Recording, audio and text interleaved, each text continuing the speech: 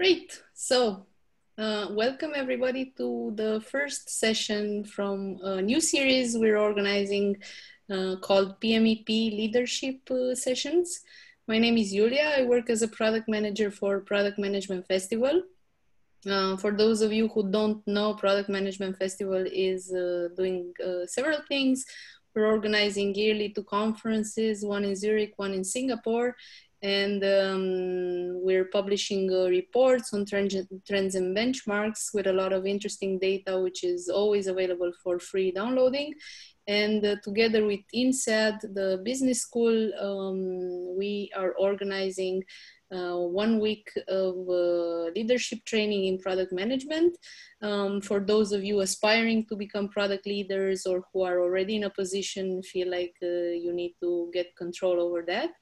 And this series of session is dedicated to, especially to those people, of course, to everybody else as well, but especially to the people who are finding themselves in a leadership position in product where they feel they need to learn more and find ways to manage it. Today I have with me Kamini Patel, who's our program coordinator, our point of reference for this program. She will share a bit of information about it. And as well Max Eskel, who kindly agreed to do a presentation on a very interesting topic, I find. And thank you so much, both of you, for being here. Kamini, I will give the floor to you. Please tell us a bit about the PMEP, and then we will start next session. Okay, Kamini, if you can unmute yourself. Sorry. Hi, everyone. I'm Kamini Patel. I am, well, I didn't realize actually, but I'm actually Max's warm-up act. I'll just take a few minutes to tell you a little bit about the INSEAD Product Management Executive Program.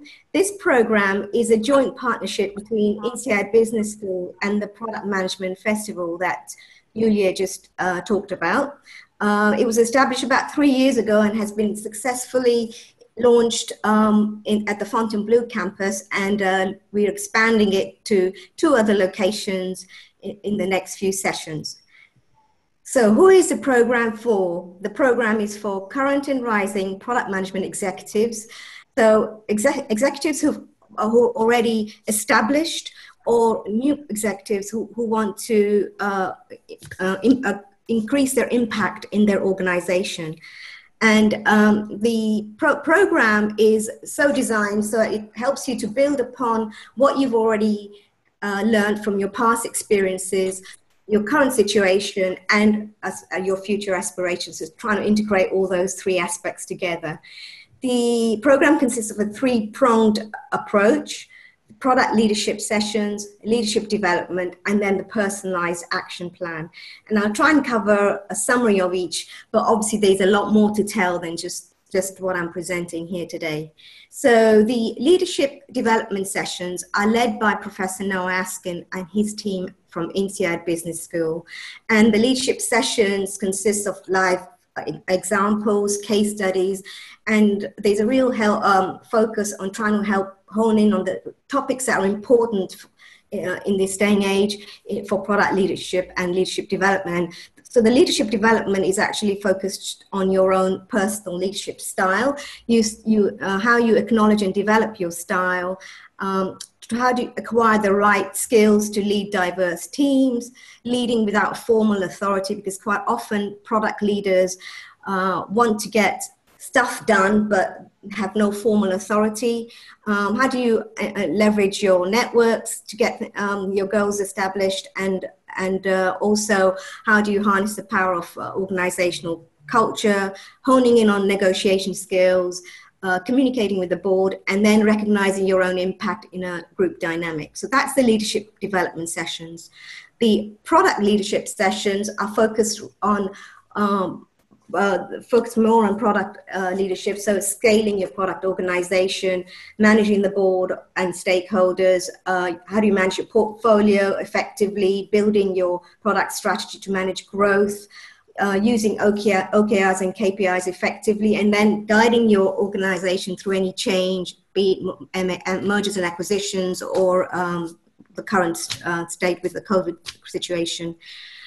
The third prong is probably the most important because this program helps you to develop your own action plan, which is personalized, and there are dedicated sessions that combine the lessons learned from the two different areas, and then you develop your own action plan. The product leadership sessions are led by product leaders from the industry, and here's the faculty advisors. 3 or 4 of those will participate in the product leadership session. This is like a summary sample of a schedule of a typical week that you spend at the Product Management Executive Program. The light green sessions are the leadership development sessions, and the dark green are the product leadership sessions. So you can see there, you have a lot of case studies, exercises, and a lot of reflection and action plan. So the 2 days, the dark green sessions are led by the product leaders that I was showing you on the previous slide. How does it benefit you? And it obviously, it's focused on how do you amplify your impact in a product management organization. So you acknowledge and develop your own leadership style so as you can lead your organization through any growth or change. You recognize your impact in a group dynamic and guide you through any building your team, through any change to develop them, and more importantly, to retain them. And then you learn advanced product management topics from key executives who have, and from, basically learn from the successes they've had and the mistakes they might have made. There's also focus on enhancing your soft skills and communication and negotiation at the executive level, especially with stakeholders. And then finally, the most important part is growing your network so you can learn from each other. And we have a very strong alumni network who are very integrated in not only within this focus, but also in building future executives. Here's a pic of a typical session. I think this one's at Fontainebleau campus, and Professor Askin presenting. We are ready to have the next session in September. The INSEAD campuses are actually will be open for those sessions. And in this COVID situation, we've already got a scheduled session, 21st to the 25th of September. There's 3 campuses, as I mentioned earlier: the Fontainebleau campus in France, Singapore INSEAD campus, as well as the San Francisco campus. So we have product management executive programs happening this year at Fontainebleau, and then in Singapore and at the San Francisco hub in 2021. The Net Promoter Score for this session was 89.9 for the last session, which was actually September 2019. And overall, the Net Promoter Score for all the sessions is around 86.6. So that's a pretty high score, I think. And the program itself costs €9,200 or $10,200, depending on the location, plus your expenses related to travel and hotel. If you have any questions, here's a little summary of where the programs, the forthcoming programs, but of course there'll be others that we'll be adding. So please don't hesitate to contact me directly at exec@pmeducation.com, or my phone number is on there. And if you want, you can even send me some questions on chat, and I'll be able to reply to you directly. Just to sum up, this program also qualifies towards the INSEAD certificate in global management. Thank you very much. Thank you so much, Kamini, for the nice introduction. Now to our main guest for tonight, this evening, for us evening, for maybe others, other times of the day. Max is actually an alumni of this program. He has a super interesting background, which will reflect in today's presentation. He used to be the head of British Army's head of bomb disposal and search. And very interestingly, I'm curious to find out he later transitioned to other roles, to McKinsey as a consultant and a product owner, and eventually became a product leader, the head of product at Monese. Currently, he is a principal product manager at Amazon. So a super successful journey in two very, very different worlds. But I think Max has learned that there's a bridge between these two worlds. And this evening, he will tell us what these learnings are and how you can apply them as well to your roles. Thank you so much, Max, for joining us. The floor is yours. No worries. Thank you very much. I didn't know this was the first of a new series. I feel a bit more nervous. But yeah, let's do it. I just want to, in true COVID, make sure that I'm displaying my slides correctly and people can hear me okay? Yes, yeah, all good. Brilliant. So yes, thank you very much for the introduction. It was fantastic. Yeah. So I sort of was head of on-proposal research at sort of one of the NATO headquarters as one of my final roles in the military. I spent about a decade in the military. I left and then I built a couple of products in the military, although I didn't know that was what I was doing at the time. And I left to sort of pursue technology and product. I spent some time at McKinsey, some time in fintech, and now working in Amazon Prime Video. And my military experience was hugely formative in my adult life. And some of the lessons I learned, I've carried with me, I've sort of pulled with me. And I feel they've really helped me be a better product person and a better product leader. So sort of these are the sort of the high line of this sort of the three of the key lessons. The army gives you a lot of responsibility very young. So I was 21, 22. I got given 35 soldiers, men and women, and no real life experience, just training, and got told to sort of get on with it. And you learn very quickly, and you learn some lessons the hard way. And what I want to talk about tonight is leadership, and these three lessons, of which leadership is a common theme throughout the three of them. And what unifies these lessons is leadership as well. So what I want to do to start with is sort of talk a little bit about leadership. The problem with leadership is it's so contested. There's so many different definitions, and it means so many things to different people. I've been trying to think about leadership for 20 years, and to be honest, I'm no closer to a single answer now than when I started. But I have learning about leadership and thinking about leadership and writing about leadership I found very, very, very helpful. So what I want to do here is give a 2,500-year brief overview of leadership in sort of 5 minutes, which is quite ambitious, and then use this leadership as a lens through which to explore the three lessons that I learned. So the early theories of leadership are very much person-based definitions. It was who you are that mattered. Sun Tzu said that leadership was about intelligence, credibility, humanness, courage, and discipline. Plato, who you can see on the left photo, in his book, The Republic, he said that leadership was best exercised by philosopher kings who possessed a love of wisdom, intelligence, reliability, and a willingness to lead a simple life, which is quite a different approach to what you see sort of some people in today's climate. These are really sort of traits or characteristic-based definitions of leadership.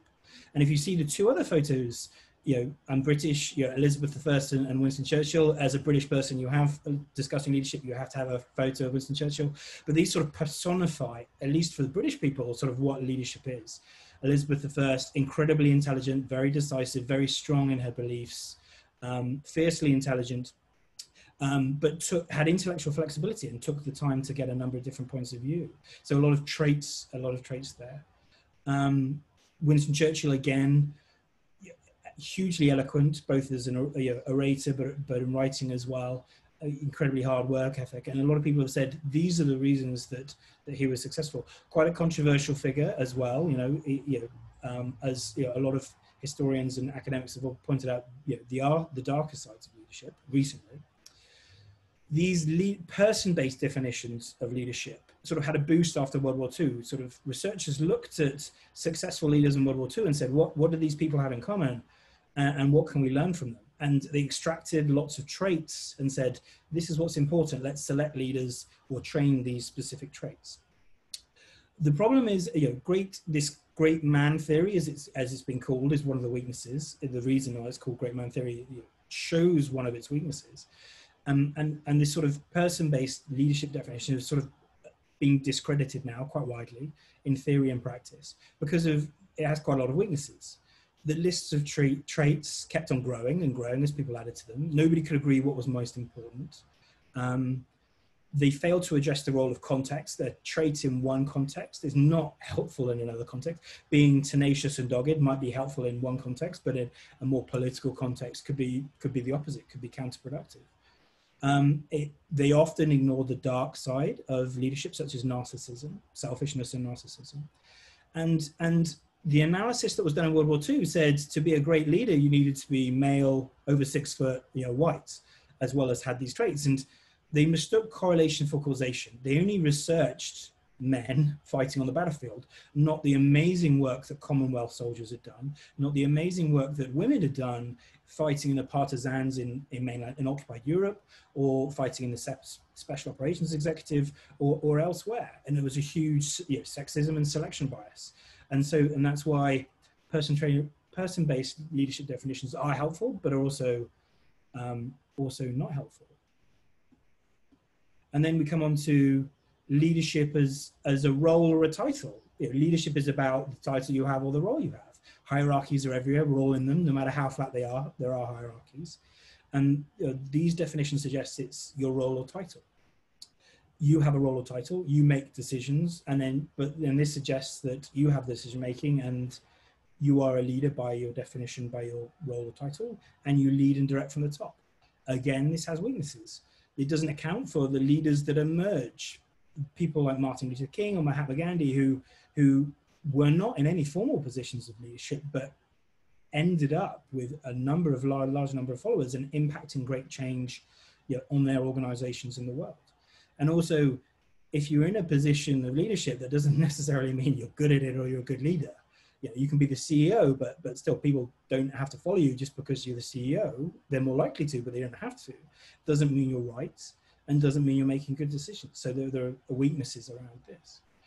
And then if there's problems with position and role and as a person, perhaps it's about what you do. Does that make you a leader?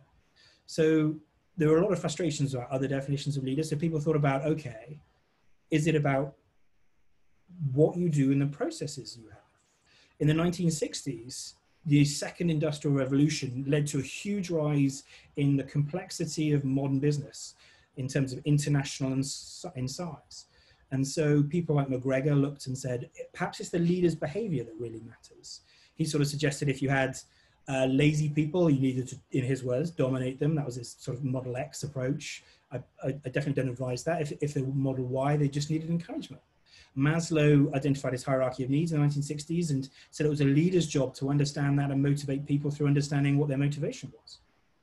Others saw the role of context as being really important, balancing team and task, complexity of task, type of problem, or the relationship between the leader and the follower, or the skill and maturity. Tannenbaum and Herting-Blanchard said it's about the maturity and a skill of the follower. If they're really skilled and very mature, then it's about coaching and nudging.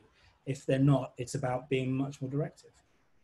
These definitions were super helpful as they helped people think beyond it's about me and it's about my position or it's about me as a person. It's about the wider context and being able to need to adapt rather than having a one-size-fits-all approach. But again, there are weaknesses in this approach. There was no agreement on what mattered the most. Was it the problem? Was it the follower? Was it the leader?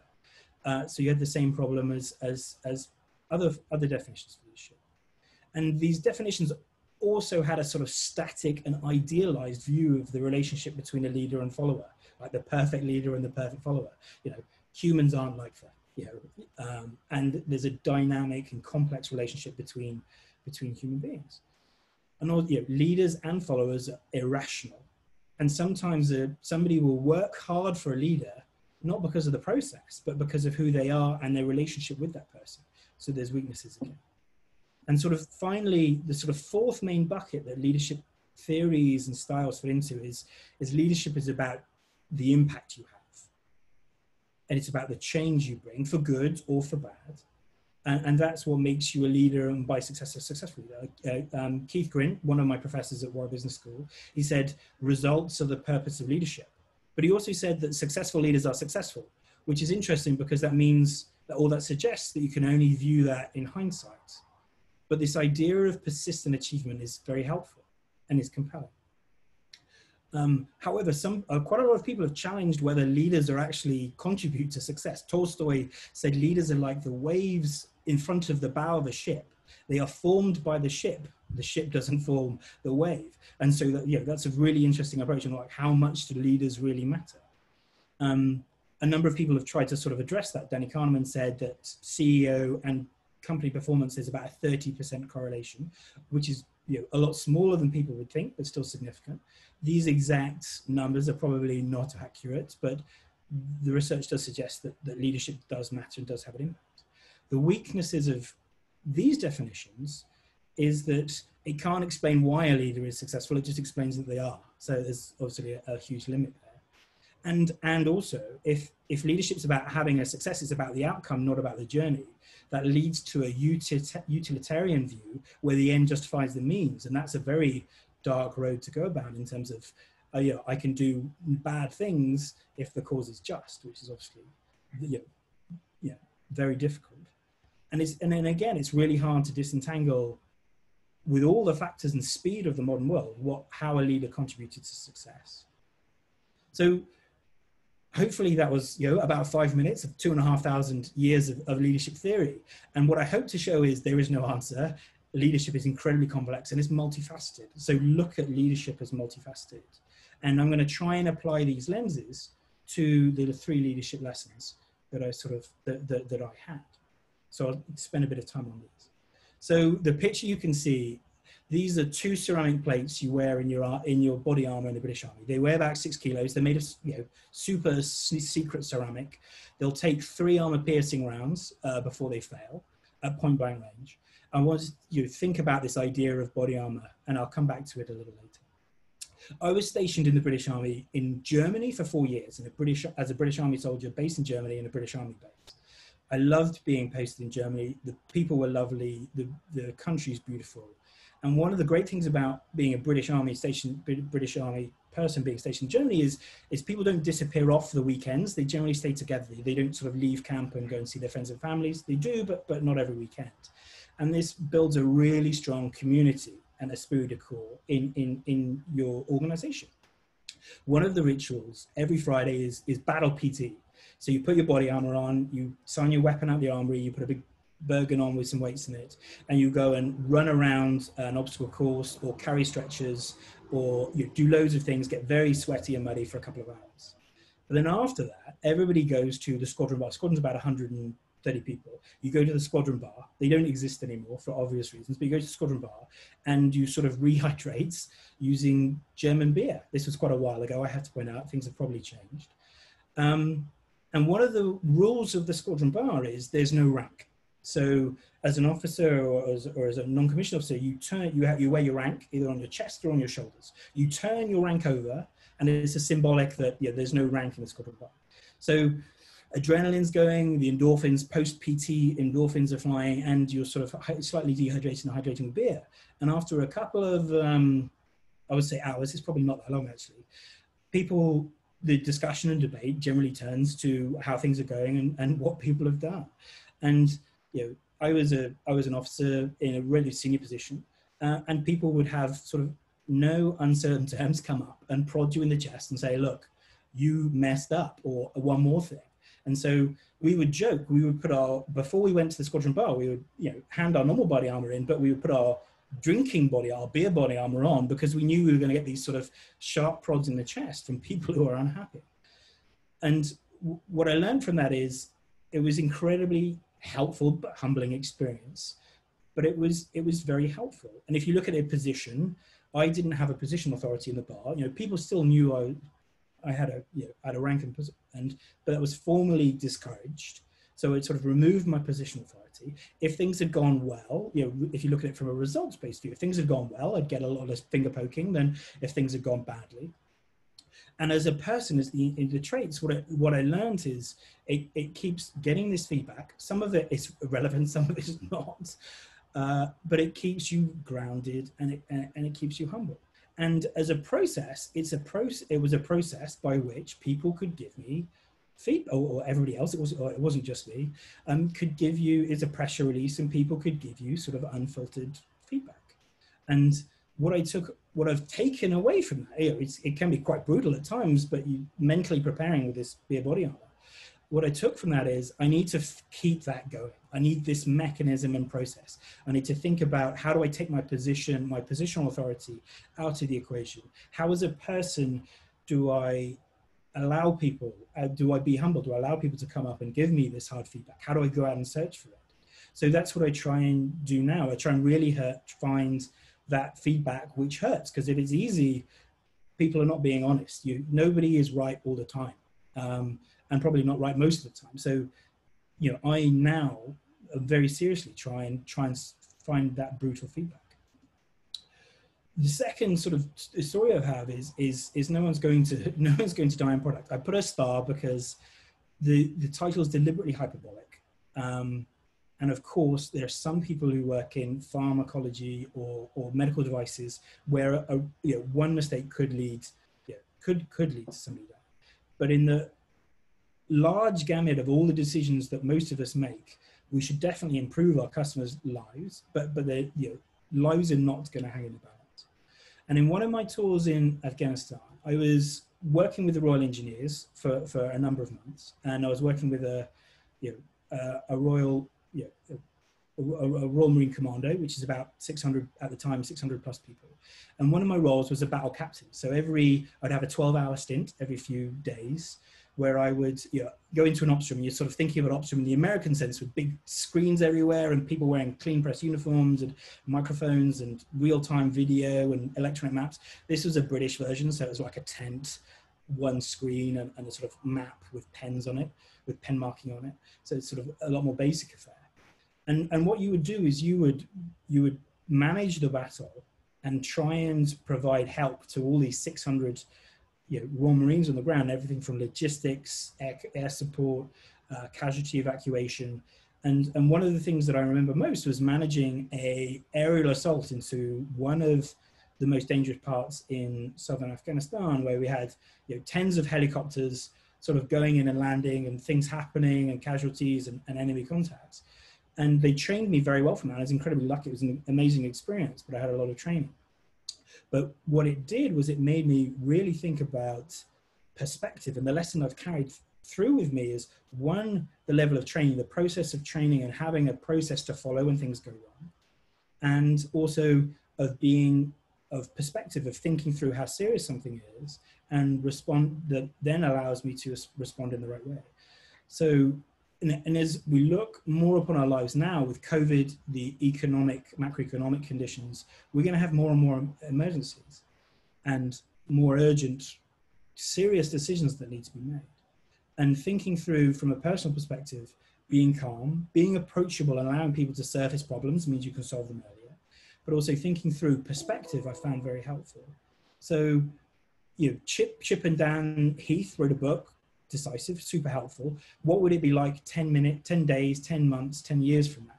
And that's really helpful because it helps you give perspective and allows you to then think, okay, okay, this is important, but not that important. Okay, I can now address this as I want to address this. And that's been incredibly helpful because I've managed emergencies in companies I've been at, and that perspective and that pause has been incredibly helpful. Finally, I think one of the hardest lessons I've learned is sort of, what does servant leadership mean? Serve to lead is the motto of the British Army Officer Corps. When you go to Sandhurst for a year, they teach you how to be an officer for a year. Serve to lead is everywhere. You have a metal cap badge, you put it on every day on your berry. Every time you're sort of marching up and down the square, you sort of look at yourself in the mirror so you don't get any penalties. It's in the book, so they give you a book, Serve to Lead, which is the British Army's Manual of Leadership, which I still have. And so this thrust of service is one of the strongest things that have kept me through the military, but also outside. But I really didn't understand. It took me a long time to really understand what it meant. When you at Sandhurst and go on a training exercise, you as a cadet, one of you is put in charge to be the officer, and you have to you have to make sure everybody's eaten before you can eat. You make sure everybody's clean their weapon. You make sure everybody's okay, and that's drilled into you again and then again. But when I left Sandhurst and sort of got into the real world, I sort of took it too far. I would sort of always sort of metaphorically throw myself on the grenade, and this sort of caused problems with me and my leadership, because I would get really annoyed when my soldiers get messed around or things like that. Or I would sort of try and solve too many things myself. And it got to one point in the same example that I gave earlier, where I was battle captain in Afghanistan. It was my first tour, the first serious operational tour. I nearly burnt out. I was doing sort of 16, 18-hour days for 3 months. I didn't see the sun for 3 months because I was getting intelligence, and sorting lots of things out. And luckily, I didn't make a bad decision that led to anything serious. But that wasn't due to me. That was due to luck. And also, I created this tension between myself and sort of my leadership, because I was being too protective, or I saw my role as protecting my soldiers too much. And it took me a long time to realize what serve to lead really meant. And I've taken that with me. One of the things I do is look after myself. So you've got IQ, you've got EQ. I have a sort of physical quotient, which is, am I making good decisions? Am I tiring myself out? Am I eating properly? Am I mentally and physically in a good place to make decisions? But also, secondly, am I fighting the right battles? Am I serving the people I lead to the right manner? So those are sort of very quickly the three lessons that I've carried through with me and I found incredibly helpful. When sort of I asked you to reflect, leadership is incredibly complex and multifaceted. Reflect on it, talk about it, and write about it. Those are the best ways to think about it. Writing about it forces you to take yourself out of the equation and justify things rather than use the power of your personality to convince people. Find truth tellers. They're, people who speak truth to power are incredibly rare. Find them, nurture them. They're probably not going to be somebody you have direct authority over. You'd be very lucky if you find them, but so go and find some other people. Build up your physical quotient. Look after yourself. Think about your physical quotient. Think about what triggers you. The Chimp Paradox is a great book. Triggers by Marshall Goldsmith is a great book. A book. How to Have a Good Day by Caroline Webb, ex-McKinsey, is also a very good book about sort of managing your physicality of being a leader as well. So that's it. I think those are my 3 lessons. A whistle-stop tour. I've really enjoyed it and really looking forward to some questions. Thank you so much, Max. Everybody, if you have any questions at this time, please let us know. I think we already had one question, Max, from Simon Chapman, who was also serving. And his question was, would you consider that being in a great regiment, surrounded by great people and commanded extremely effectively by an incredible CEO, helped you on your path to where you are today? So if it's the same Simon Chapman, we were served together while in Germany, which is great. Oh. We love keeping in touch. One of the most impressive non-commissioned officers I met, and he then got promoted. We work very close together. Yeah, it's about the army is great. The army's spent 400 or 500 years taking people off the streets, sometimes some of the sort of dregs of society, and putting them in a position to do amazing things. And that's from everything. That's the position you get given. That's the process of training. That's the esprit de corps that you get. And tradition, obviously, and ritual plays a huge part in that as well. I think I was very lucky with my CO. He was very understanding and patient with me, and it takes a lot. It takes it takes a village to raise a family, and it takes an organization to make great leaders. And part of that, I do think this sort of brutal feedback. The army is great at brutal feedback. The Royal Marines are especially so, and they're not afraid to tell you you're not doing well. So that you learn and grow, and their expectations are you learn and grow. If you're 22 years old leading 40 soldiers in operations, you're going to make mistakes. You don't have the life experience a CEO has, the commanding officer who's had like 16, 17 years in the army. Cool. Cristiano Del Moral just wants to say that Max is an incredible leader. He had a huge opportunity to learn a lot from you. So again, Cristiano was from the last company I worked in, and I hired him virtually from Brazil to come over to Europe. And one of the things I asked for is sort of, do they sort of read about books and leadership, and he does, and are they self-reflective and try to be humble? And Cristiano came across very strongly, strongly enough that I sort of moved him from Brazil, and it was a pleasure to work with. Hopefully we'll get some questions. This is quite nice, but I'm sure people have got some. We have a couple of other questions. What are the main differences between being a product manager in a consulting company versus being a product manager in a normal regular organization? That's really interesting. And it depends, and again, I'm going to give the academic answer, it depends. So when McKinsey, I sort of built this internal product called Kickstarter, like an innovation platform, and I owned and built that. So it was an internal product, and it was very similar to, to building a product, other products I built elsewhere. Working with clients is quite different, but then again, that depends on the client. Some clients you would go in and they wouldn't know how to do product at all, so you would effectively be the product person, and it would be very consultant heavy, and then over time you would sort of move consultants out and move the clients, people in, so they learned over time. Other times you were just doing a diagnosis, or you're trying to see and help them, and so you're acting a lot more as an advisor. The main difference between consultancy and building is you generally give advice as a consultant, and so sometimes that's taken, sometimes that's not, sometimes that's taken and executed badly, sometimes that's taken and executed well and still doesn't work. That's life.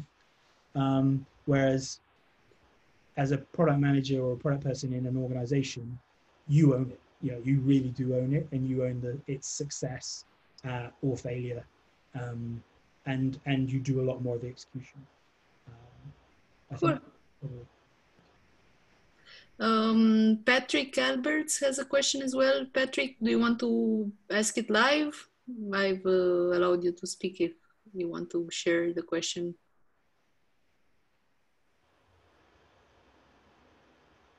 Hi, Patrick. I think you're on mute.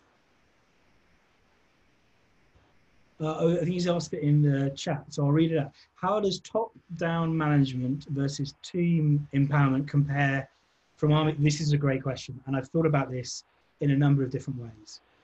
So the military's got this idea of mission command, which is we tell you what problem to solve, and then you go away and work out how to solve it. That's how they say it should work. In reality, is a lot more messy.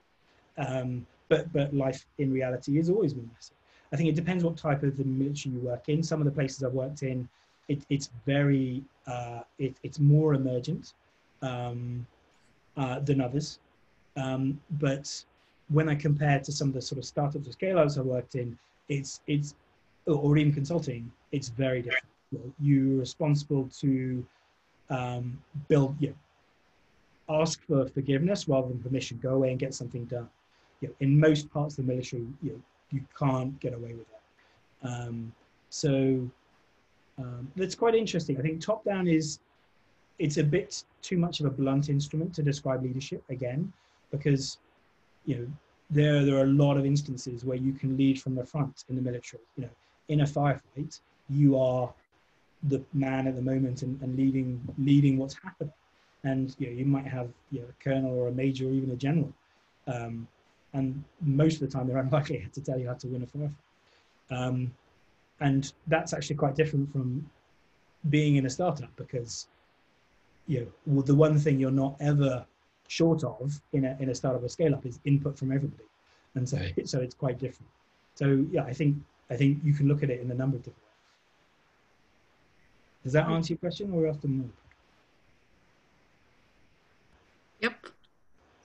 Another question, any concrete ideas of how to get this brutal, constructive feedback when an organization culture doesn't usually do it and you only hear the positive feedback?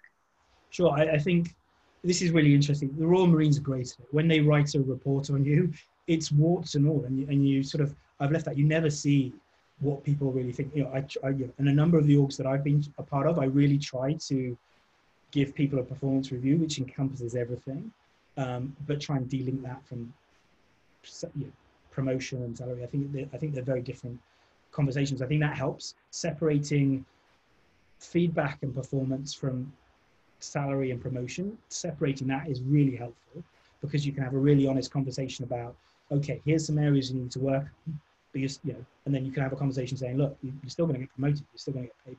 That I found is super helpful if you're doing that to your direct reports.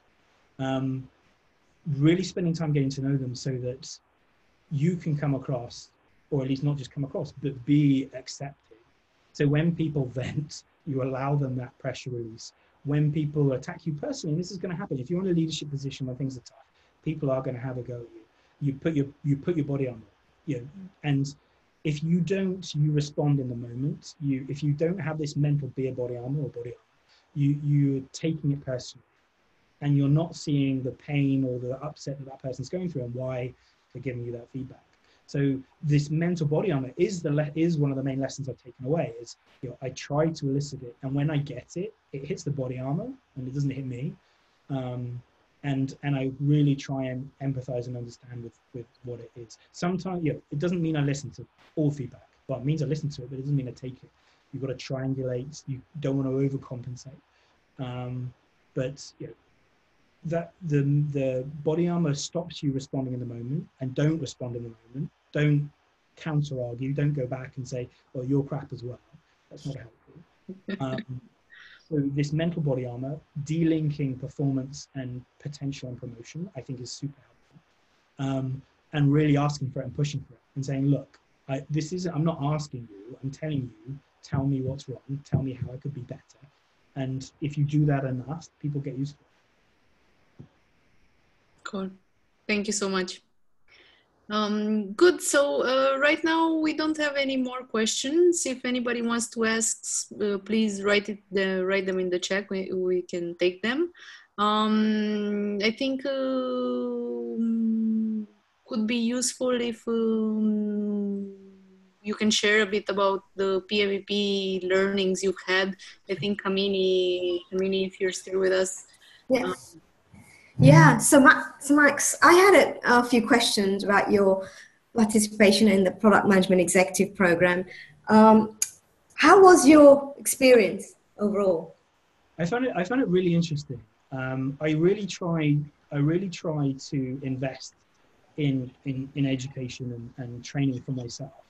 It can come across as quite selfish to take a whole week out, but I think the dividends for the organization and for yourself and also for those you lead are definitely worth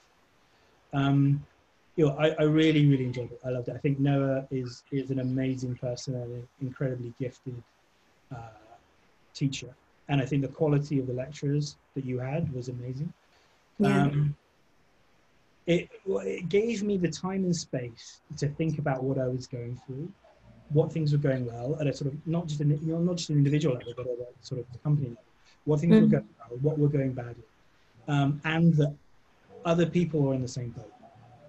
There's no new problem under the sun. A couple of us bared our soul in one of the discussions, and everybody is sort of experiencing the same thing that you normally experience.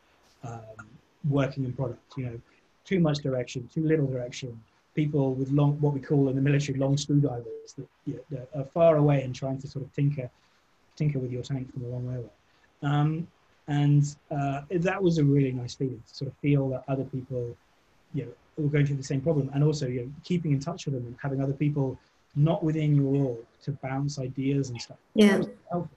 Like a couple of the stuff that I've faced, challenges, I talked through with some of my peers after the course.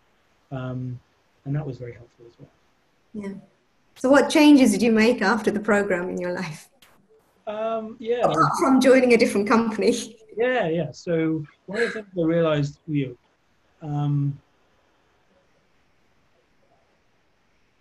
realized, is sort of my relationship with people and working on that. And that was sort of an area of reflection that I went away and sort of looked at. Strategy was a really interesting thing I wrestled with, sort of, thinking through the difference between company strategy and product strategy. Is there a difference? How do they link? Who should own them?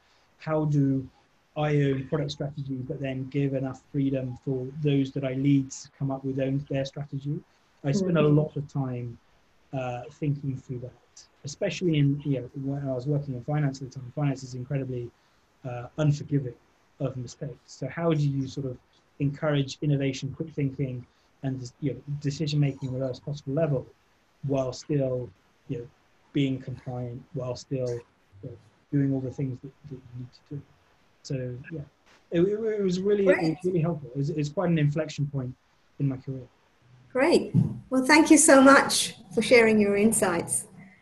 I think there's another question. Yep, we have another question from Louis. Teams and products often have to deal with lots of ambiguity. What are the tools, techniques do you use to lead teams through ambiguity? For example, this is a great. Luis, if you want to speak to us, I've unmuted you, so feel free. Hi, Louis. I think Louis is still muted. I see a little red icon next to his. He needs to unmute himself, I think. Louis, yes. Hey, Max, can you hear me? Yes. I can. Oh, awesome. Okay, yeah. So, just to set the scene, of course, lots of product teams, especially in the early stages of product, have to deal with tons of ambiguity. So I'm just really interested to learn from you, really, and share your experiences on how you keep teams focused on what matters. Of course, you have a mix of different people that you're leading and working with. Some folks tend to latch on ambiguity more than certainty. So how do you keep the team steered in the right direction? Yeah. Could you go on mute? You're getting some feedback, Lewis. Brilliant. So one of the things you always think about is there's a great graph. I'm not sure if I'm showing it that well, but one is time, the other one's impact, and decision-making ability and knowledge. Over time, you will get more knowledge goes up, but over time, your decisions' impact will go down. So if you think that through as a mental model to start with, you have to sort of decide, the impact of your decision is ever decreasing as the world continues, technology moves, competitors move, and your knowledge gets better. So knowing that this is normal is a good first step, but also knowing you have to have some level of ambiguity. What level of ambiguity are you comfortable with is also very helpful. And in product discovery, I sort of break it down into sort of there's 3 steps. There's product solution fit. Does this product theoretically solve this problem? Yes or no? Then there's product market fit. Will people use it, like friends and family? Will people use it for free? Like, do people in the real world use this to solve the problems? Then there's business model fit. Can I make money from it? And normally there's those 3 stages. And you only ever get to stage 2 and stage 3 with customers. And so spending time up front, does the problem exist? What is the size of the problem? Is it a 100 billion pound problem? And then have I got what else solve this problem? Porter's 5 Forters, are there any substitutions or competitors that solve it? Or is this a blue ocean? And then, okay, does my solution theoretically solve that? Once you're there, that leaves you in a really good place to go, okay, we've got a 100 billion pound problem. These 5 things solve it, but these are the weaknesses of these 4. This is why my solution is better. And then you have to get to product market fit, which is the only way you get there, and the only way you solve it is through people using it. And that could be friends and family, a beta, launching it. But the more time you spend in, once you've got to problem solution fit, you are never going to get to product market fit without customers, without people using it. And people often go, okay, they spend too long in that sort of area. The customer never lies. One of the greatest stories I heard was when Sony were inventing the boombox, which doesn't really exist anymore, but in the 1980s, you had these big stereos full of massive D-cell batteries. And the first one they invented, they invited loads of people in to see what color it should be. And they asked loads of people, and everybody said, yeah, I want a white one, I want a blue one, I want a black one, I want a multicolored one. And then they had like 5 piles of these ghetto blasters in different colors on the way out, and told people to pick one up on the way out. all the black ones went, and then people came back and complained that there were no more black ones. And so although everybody had been saying for like 2 hours that they wanted a red one, they really didn't, because customers had actually voted with something that was precious to them, which was, you know, okay, I want to get a Gloucester. I want it to be that one. And so, yeah, once you think your solution theoretically solves the problem, get customers in, or launch or beta launch, because that's the quickest way you'll find out if you're right or wrong. And how can you do that in as lower cost, cheap way that's, you know, that's compliant and everything else? Is that what you're after, Lewis, or is it more about how do you guide? I think there was an element of guiding others to do it. No, that was awesome, Matt. That was terrific insights there. And I was just kind of really interested to learn about making sure teams are focused. You know, for example, being hypothesis driven during the development process. And as you say, getting things in front of the customer. In some cases, it's more difficult to interact with customers. But those are great insights. Thanks a lot. Thank you. And yeah, so that, yeah, B2C is always easier than B2B, because in B2C, your customer and user and is all the same person. In B2B, it's more difficult. Your user, your customer, and your client can be 3 different people. So yeah, it's obviously more difficult, and you have more of an audience. So you need to tailor that as well. Right. Cool. Thank you so much. Is it okay, Max, if people reach out to you in case they have other questions or? Sure. So reach out to me if you want to discuss leadership. I love doing it. I love talking about it and thinking about it. You know, ideas are sharpened on the whetstone of other people. So use a military term. So yes, or if you want to talk about or ask about the INSEAD in the Product Management Festival I've been to, I've loved it. I think it's fantastic. I really enjoyed it. So if you want to ask about that, or if you want to ask about the INSEAD Product Executive course, more than happy to answer any questions about that. I did it. I found it incredibly valuable, not just personally, but yeah, for my organization. So yeah, more than happy. Please reach out. I'm on LinkedIn, Twitter, but there's generally one way. I do have a blog, gettingbettereveryday.org, where I try to sort of post some sort of thoughts. That's where I try to sort of do my noodling, because then I can access it no matter where I work or what I am. So yeah, please. And also if you've got feedback, let me know what part of this you liked and didn't like, so I can go back and refine it and make it better. Thank you so much, Max. That was incredibly insightful, and thank you for sharing some very personal stories at the end, which, yeah, I think then kind of changes the whole perspective, because you're speaking from your personal painful experience. So vulnerability always helps. Good. So then that's it. That's a wrap. Thank you everybody for joining, for being with us for the last hour. Thank you, Kamini, for being here as well. We're gonna do these sessions again. Stay posted about our announcements, and I hope this was useful and you got a lot of learnings, and you can go back to your teams and apply them. Have a nice evening, everyone. Thank you. Thank you for all that. Thanks, Max.